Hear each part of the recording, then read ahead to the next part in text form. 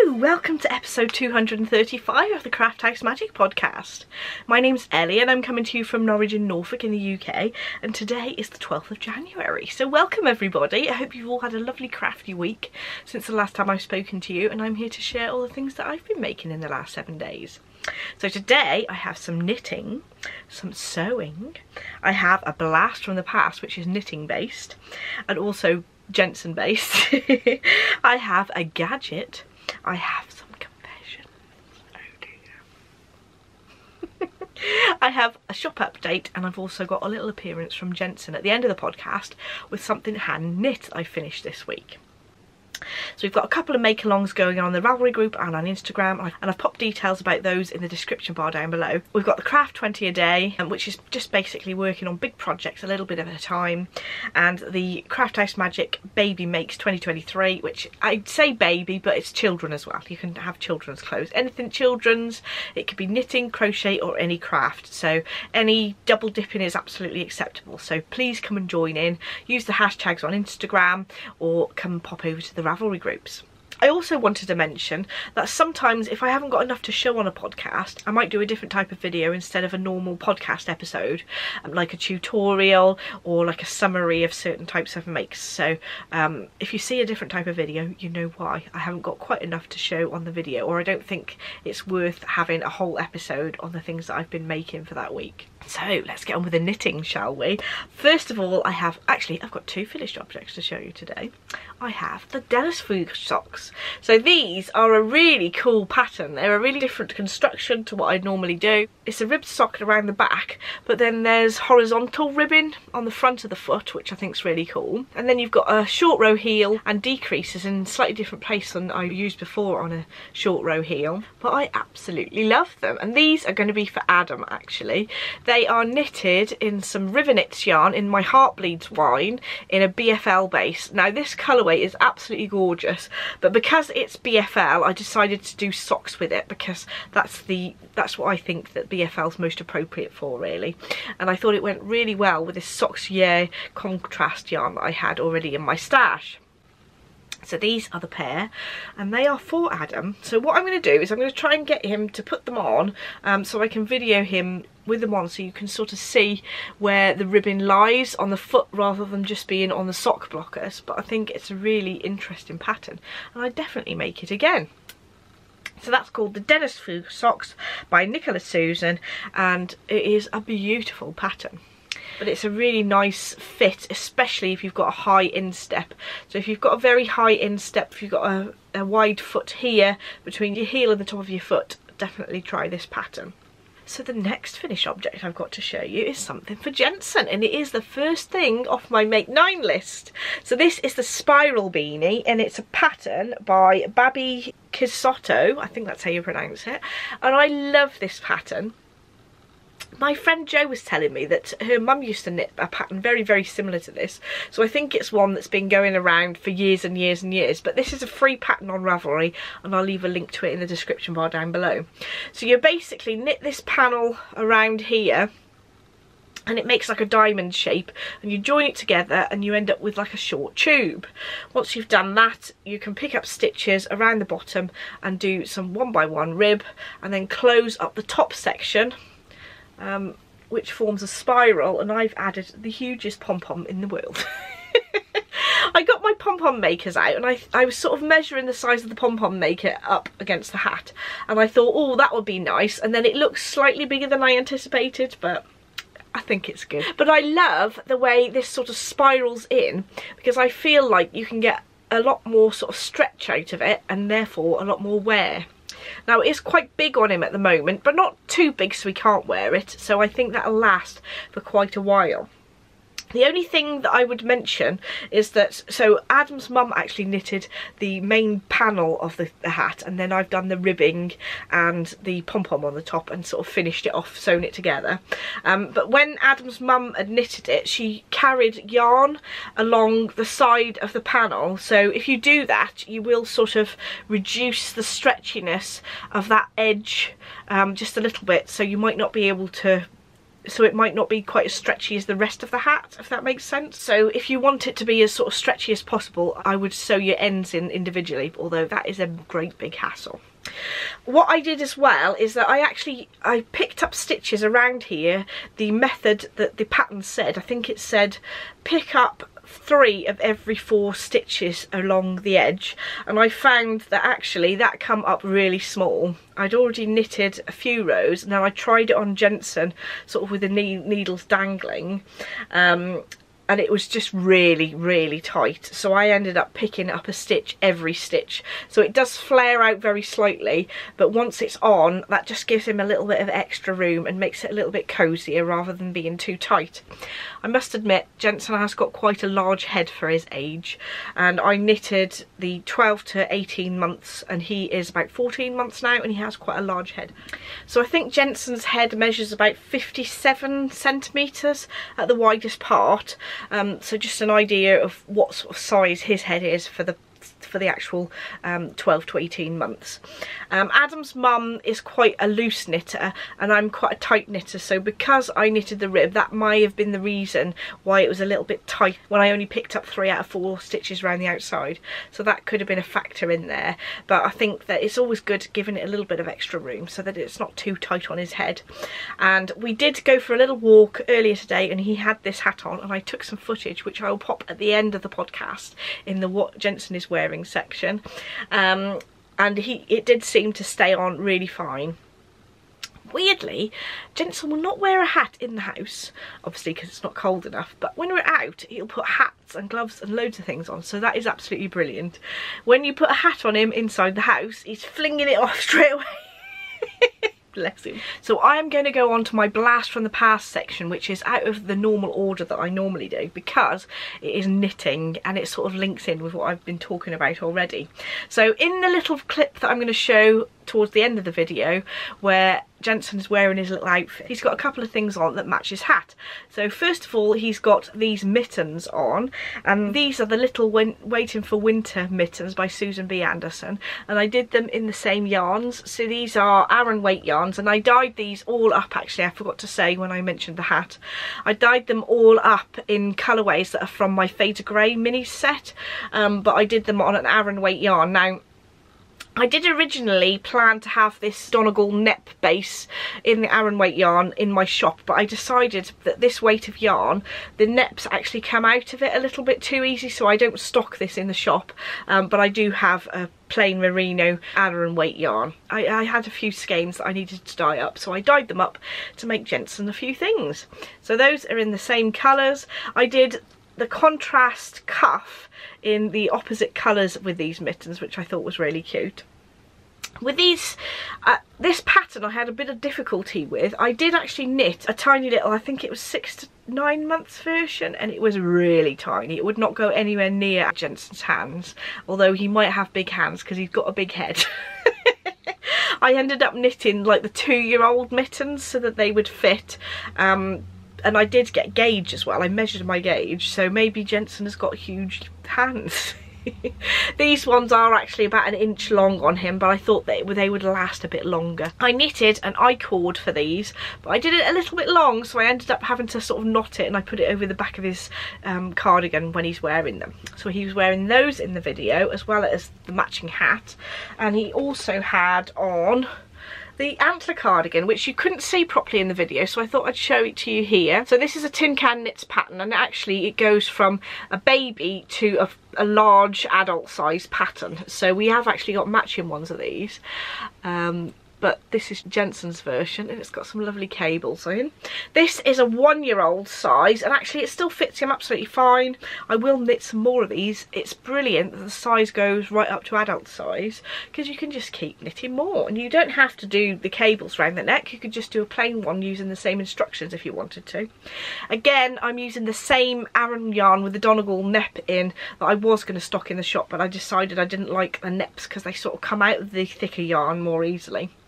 But there we go, that is what he had on. He also had the Habitation throw, which is a a Helen Stewart pattern, but I didn't bring it up, but I think you can see it quite well in the video at the end. So I will leave links to the patterns and you can see it on Jensen at the end of the video.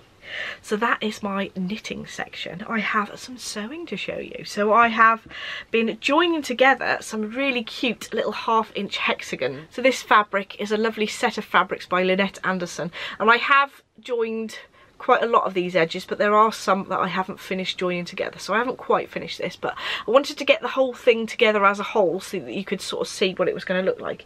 And it's going to be on the lid of a box I'm making. So this is an Emma Jones vintage sewing box pattern, and you can see the same motif I've put in the bottom of my box. Emma's pattern actually had pockets all on the inside, but because I'm going to put my sewing case, my hexagon sewing case, inside this, I haven't put the pockets on mine, but I wanted to put a little motif in the bottom, so I made up this little motif. So for the English paper piecing that I'm doing here, I've used some Ashmead Designs Hexiforms, which are a sort of spongy fabric shape that you can leave inside your English paper piecing, so you don't actually have to take the shapes out. Also, it gives like a slightly raised texture on your shapes, so I've used some 1/2 inch hexagons here. I used some different shapes in this one. I will pop the links to Ashmead Designs Hexiforms and also tell you what shapes I had, but they're all 1/2 inch ones because they fit nicely together. So I'm going to make a lid for this. I'm using the bottom template that I used for the bottom for the lid, but I think now I've put it up against it, I'm going to have to take like 1/8 of an inch off around the outside in order to get it to fit, because I want it to fit in the recess that's here. Now when I lined mine, I just like to make life difficult for myself, really. But I also used wadding as a lining as well as the interfacing in here, just because I wanted to make myself difficult. I wanted to make it feel squishy and really quality. So I ended up having to take 1/8 of an inch off all the pattern pieces on the inside. So it did make my life difficult. I don't advise to do what I did. Follow the pattern. But I did do this extra bit of wadding in here, which makes this inside lining piece a little bit thicker, which means that actually if I made the lid so it fit just on the inside of this ridge, it would fit really nicely. So I'm going to take a little bit off the edge of this lid shape and get that to fit nicely on that recess on the inside. I think I'm going to stitch it along one side and then have some sort of closures all the way around the edge. The lid, you see, doesn't come with the original pattern, it's just an unlidded design. And when I'd actually finished it, I thought I really could do with a lid, really, to stop the dust getting into it. But I thought because I'd already put these motifs on the centre of the panel, if I put a lid that overlapped the outside, it would just sort of unbalance the side panel. So that's why I haven't done that. Another idea I had was to do 2 half pieces and then have that open and close like this, but I thought I'd just end up with it sort of sagging into the middle if I didn't stabilise it enough, so I knocked that idea on the head. So I'm just going to see how this goes. If it doesn't work, then I can just redo it and do something slightly different, so we shall see how I get on. So my gadget section links into the sewing section. This is why I've done it in this order, so that it all links in nicely. So because I've been doing some English paper piecing, I was able to try out my new glasses. So these are magnifying glasses, and there is a box with different lenses in, so you can pick which lens is more suitable for you. And it has a light on the front, which is brilliant. So you can press the button and you can change the brightness as well. So it goes on, brighter, and then off with a button at the side.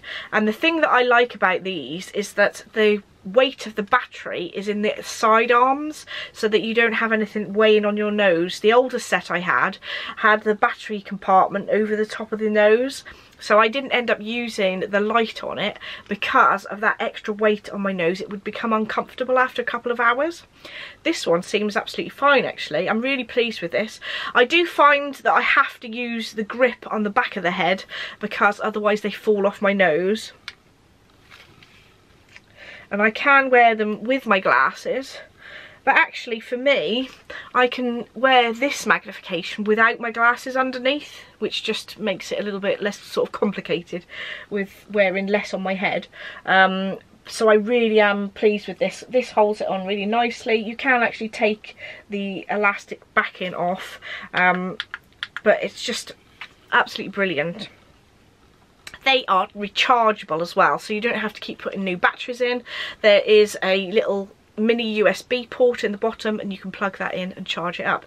But mine actually, I haven't charged them yet. I've just been using them straight out of the box and they already had charge in them. A friend of mine actually ordered some of these from Amazon as well, and she said that hers, the light wouldn't work, but she contacted them, said they didn't work, and they've sent her a new pair out. So seems pretty good customer service. I'm not quite sure whether she got the same listing as me, so because there seems to be quite a few of these out there, but I will pop the one that I got. They seem to come quite quickly from Amazon. I couldn't really see them on any sort of smaller businesses, so I picked mine up from Amazon. I don't have any affiliate links for Amazon, it's just where I've got my stuff from, so there we go. Lovely gadget if you like to do English paper piecing or close-up work with very small things that are difficult to see, especially at night. So my next section is confession. I have an excuse because two of the items are birthday presents, so they're guilt-free. So my lovely friend Liz, who is not a knitter, picked out these gorgeous, gorgeous yarns, and I am so pleased with them, especially with this bright, bright pink one, because I'm thinking I need more bright pink in my life. But it is called the Bend and Snap, and Liz and I went to see Legally Blonde on stage and it was just brilliant, so that is a lovely sort of memory as well. So I'm really pleased with that. And she'd also bought me Teal Deal colourway, which is a gorgeous tealy colour. These two are my favourite colours in the world, I think, and they are both from Lay Family Yarn. So the pink is in a 75% superwash merino, 25% nylon, and a fingering weight yarn, and the teal is a DK in an organic non-superwash DK, and it feels really luxurious, so I'm excited to use that. I'm thinking hat for this one.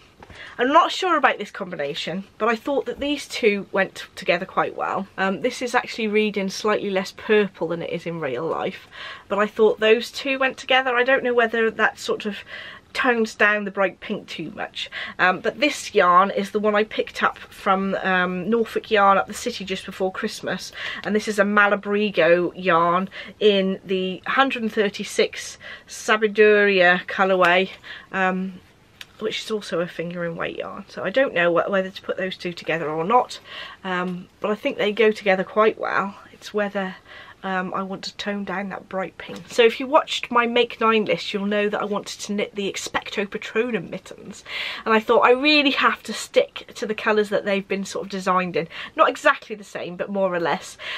You've got like a dark background with some blue writing on. I thought that looked like, this looks like the Patronus sort of colour that they use in the films, etc. But I picked a black with some flecks of greys in because I thought that that's nice, having a bit of a tonal, and then this sort of pale blue. So the pale blue is colourway Seafoam in colourway 75, and the black is called Charcoal in colourway 81. So those I think will make a lovely Expecto Patronum mittens. And then I've got, there's a pattern that I wanted to do with a bird on it. I'll pop links to these patterns as well in the description bar down below if you didn't see the Make 9 targets, but I thought I'd put these two colours together. Now I quite like not too much of a contrast for colour work sometimes, so I thought I'd do that here. I've got a pink and a sort of lilac colour. This is FC21 and this pink is the 1283. So I think those will be really nice, and these are all Jameson & Smith, and I got them directly from the Jameson & Smith website, and I've got 2 skeins of each of those, so I have got lots of things to be getting on with. So that is all my naughty confessions, but they are for planned things, so that's okay. So you don't count. I have some information on my shop now, and then I've got a little appearance from Jensen, so watch out for that. So in terms of my online shop, I've mentioned a couple of weeks previously that I've got the January yarn clubs. I have extended the listing until Monday morning just because I haven't had a chance to dye them up yet, so I just thought I'd give you the opportunity to purchase those if you want to. So the January yarn clubs, the mixtape minis, and also the music from the movies, those are all going to be on the website till early Monday morning, as well as the Winter Wishes project bag and yarn sets. I won't talk about them too much because the last 2 episodes I've talked about them at the end of the video. So if you want a bit more information, you can either pop to a previous video, or if you just go to the listing, there's lots of details on the website. So those will all be taken down on very early in the morning on the 16th of January. So over to you, Jensen. So Jensen is wearing his spiral beanie and his mittens that match. I'm really pleased with these. The hat actually has got quite a lot of room in it, so plenty of room for when he gets a little bit bigger. But we had to come outside to show you because he won't put a hat on indoors, but if it's cold he'll put it on, which is lovely. So he's got his mittens in the matching yarn with it. These are a little bit big, there's about 1 inch of space on the end of his fingers, but he is wearing them, and he actually wears knitwear if it is cold outside, but not so much indoors. He will not put a hat on, gloves indoors. But oh look, he's showing us your gloves, well done. And with his hat and mittens, he's got a habitation throw as a blanket round his neck to keep him nice and cosy. And he's got it like a cowl really. I'll have to knit you a cowl to match, Jensen. And underneath he's got his Antler cardigan underneath. I'll see if we can see what it looks like. There we go, you can see the cables a little bit round his neck, but I'll tuck that in nice and warm so you don't get cold. But how lovely is that spiral and the pom-pom on the top of his hat. So there we go. Say bye-bye, Jensen. Say bye-bye.